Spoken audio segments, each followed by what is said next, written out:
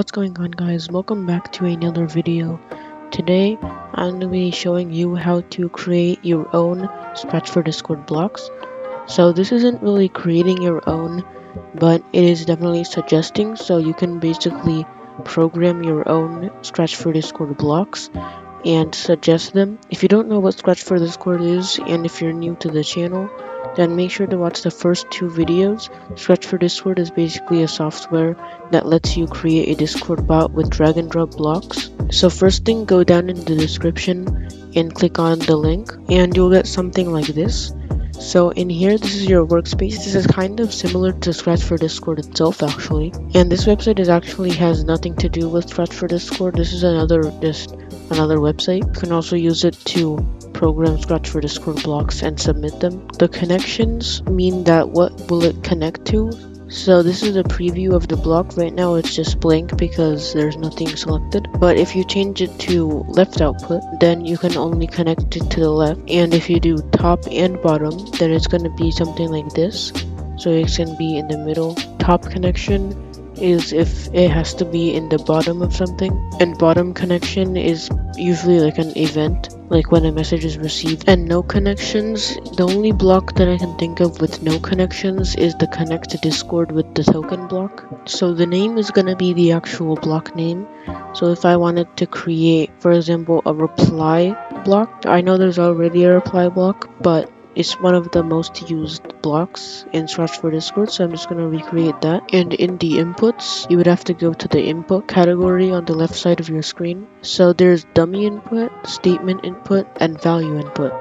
So value input is that it adds something on the side over here. So the name can be text, and the type can be a string, and it can be anything over here. A boolean is true or false, a number is an integer, string means text, and inside is gonna be what it says, so kind of like a label. So you can go to field and put text block and I'm just gonna put text. I'll actually put reply text because the command name actually doesn't show anywhere. You can also change the color of the block. You can change the hue, which is basically just any color. I'm gonna make it kind of like a light blue because that's what the actual reply block is in Scratch for Discord.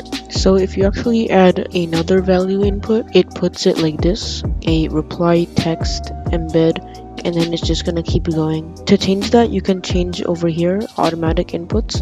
If you put it external, it'll make it like in a line, but if you put it in line, then it will all be in a line. So this is depending on you what you want it to look like. For now, I'm gonna make it inline. I'm also gonna make the embed a boolean just to show you. Well, it actually nothing changes over here, but in Scratch for Discord it would make it so that they can only put the true or false block. You can also put a statement input. This would kind of be like then. So in Scratch for Discord, you can, I think there's actually a block where it's reply then, and then inside the then you could put to edit the message or delete the reply. So I'll show you the statement input. I'm gonna make it type is gonna be any, and then inside you would put the field. You go to field and then put text, and inside the text put then. So this is basically a full Scratch for Discord block. This is what blocks usually look like. This isn't a puzzle piece, it's a circle. There's also another type of input, which is dummy input. If you put the dummy input in, you can put in some text, say just some random text, and it would just create some text over there. It isn't really used that much, not really that important, but you can just use it to give info or something.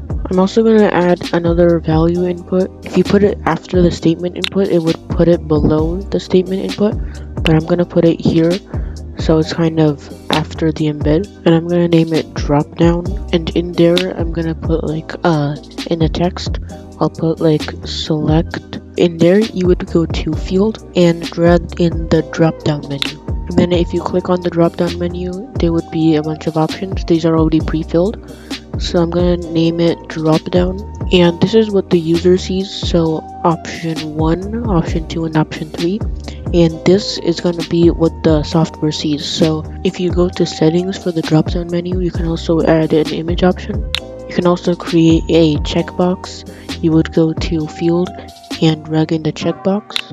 and the name would just be some type of name that's related. So I just named it mention, and you would be able to check it and uncheck it. You can also make a color option, so if you put it in here, then if you click on this, you would be able to choose any color. This is actually exactly how it looks in Scratch for Discord. But if you want to do text, but instead of text, I would make it text input, which makes it already become text. So you can just go in there. You can also put a numeric input. In the numeric input, this is just the default that's already there, and the minimum and the maximum. And then if I click on this, I can change it to anything. And if I type a letter, it turns red. And when I click out of it, it just goes back to what it was previously. You can also put a variable item. So in some blocks in Scratch for Discord, they make you choose a variable. So these would be every variable that I have on my project, and I would choose one variable. And also you can put an other in this type.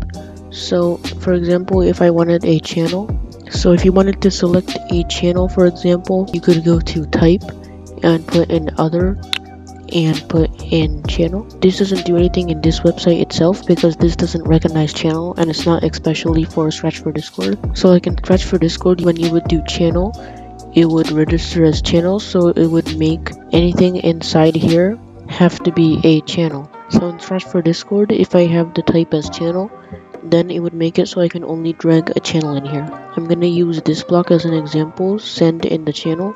So I'll just quickly enable it. And in the send circle, you would put any text, and in the channel, you would either have to put anything with the channel type.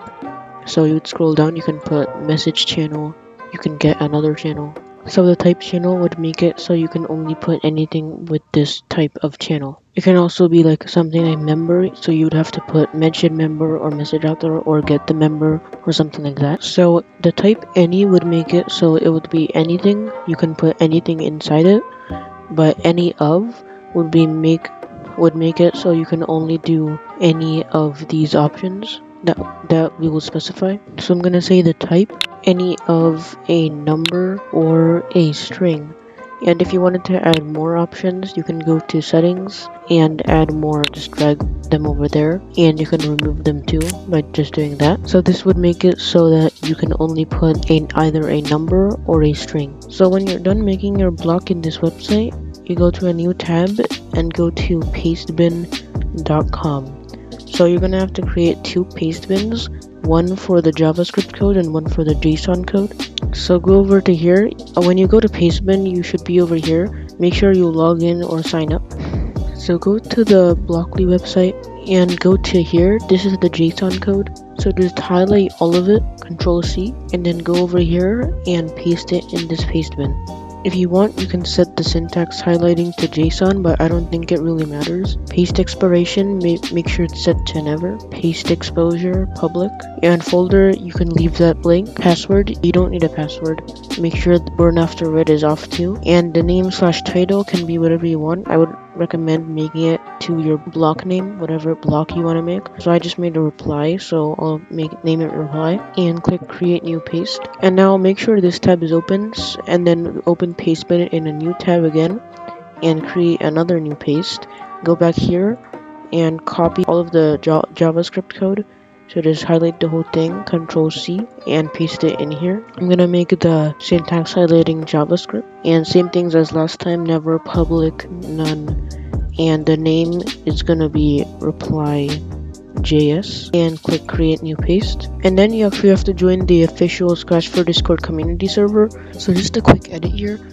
Unfortunately, the official Scratch for Discord server actually got hacked. Someone hacked the Scratch for Discord server, or it got raided. And if you want to know more info on that, you can look at the pinned comment. You can still do this process. You just have to join my server down below, and it's the exact same instructions as what I'm going to show you now. The only thing different is when it says to join the official Scratch for Discord server, just join my server instead. And when it says to go to #bot commands, go to #bot commands in my server. It's a discord.gg/s40. You go to #bot commands channel in the official Scratch for Discord server, type in !block, and then you go here, make sure you're in your JSON that looks like this, and copy the URL and put in there. and then put a space. Make sure there's a space, and go to your JS one, copy the link, and paste it in there. And then after both of the links, you can put a name or description. I'm gonna name it test for tutorial and press enter. If you scroll down and go to hashtag block ideas, you will see that the S4D block test block will tag a bunch of people, and this is just notifying them that there is a new block suggestion, and it will say your username, new block request, JS and JSON. The description is test for tutorial, and that's basically how to do it. After that, you just have to wait until the developers see it, and if they think it's good, then they'll add your block.